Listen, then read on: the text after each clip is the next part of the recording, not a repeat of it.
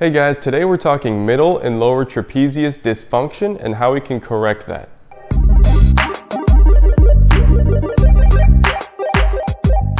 You have a big muscle that goes down a lot of your back called your trapezius, and it's made up of three parts: your upper trap, your middle trap, and your lower trap. Separately, they all have individual functions that contribute to the movement of your shoulder blades. If your middle and lower trap aren't working well, you can have pain in that area right between your shoulder blades, or you can even have pain in your shoulder joints itself because the shoulder blade is limiting the way that this joint can function.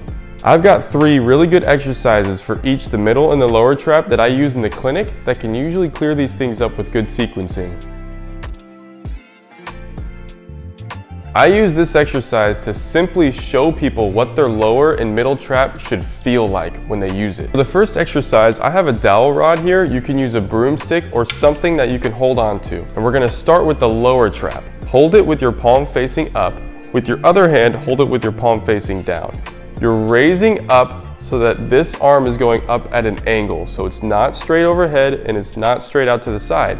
It's out here at an angle. I want your right arm to be doing the work.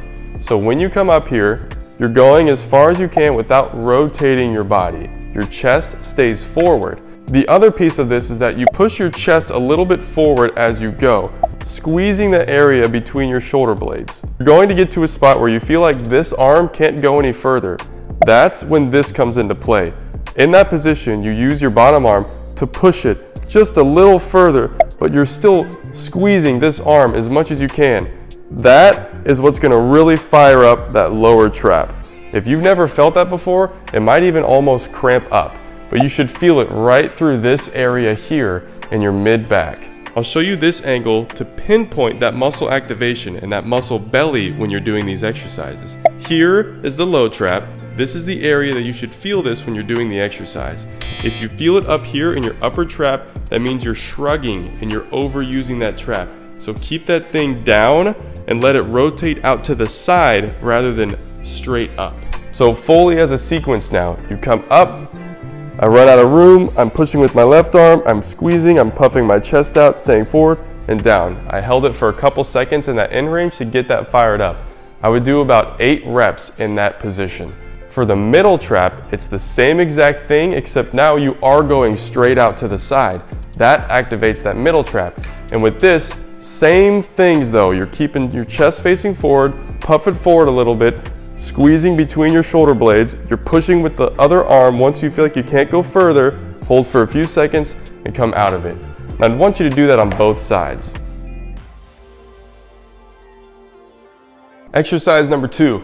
You're gonna set up in all fours and I want you to sit back onto your heels.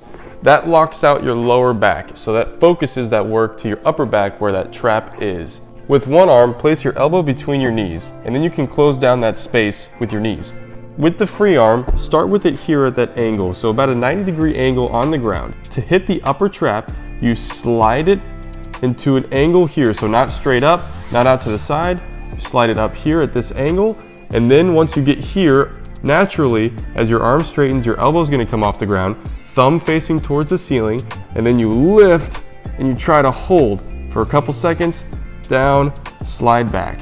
So that's 1 rep. Now this is very difficult, and you're actually going to feel this on both sides of your low trap because that other arm, low trap, is stabilizing as this arm moves. The biggest thing here is not to shrug. You need to keep your shoulder away from your ear, and it needs to be activated with that low trap. You should really feel in that area right between your shoulder blades. So for the lower trap, right there is where it's gonna feel it. And you can see both sides are really firing right now, and that's why you can feel it on both sides. For the middle trap, you're sliding out to the side and lifting up from there, holding for a few seconds and then down. You should feel that between your shoulder blade. And then for the middle trap, you should feel it right here. Both sides again are firing, so you might feel this on both sides. You would do 8 to 10 reps of each one on each arm. This last exercise is called a face pull. You don't need a cable machine, you can do this with a band, but I'm gonna show you with the cable machine. I'm gonna take 2 straps here. You can use the triceps pull down rope if you're at the gym and that's what you have available. You get it set up near the height of your face, your thumbs are facing you, you're pulling back like this so that your arms end up in a kind of W position. Now, when you do this, there's a couple key things. One, you want your hands to be rotating your arms back at the same rate that your elbows are coming back. What I mean by that is it's not this and it's not this. It's both at the same time. And you're squeezing the shoulder blades, puffing the chest forward as you do it. So you bring it here, you hold for a couple seconds, and then you go back. That's the baseline face pull. Now, if you really want to get that lower and that middle trap activated, you add an overhead press to it.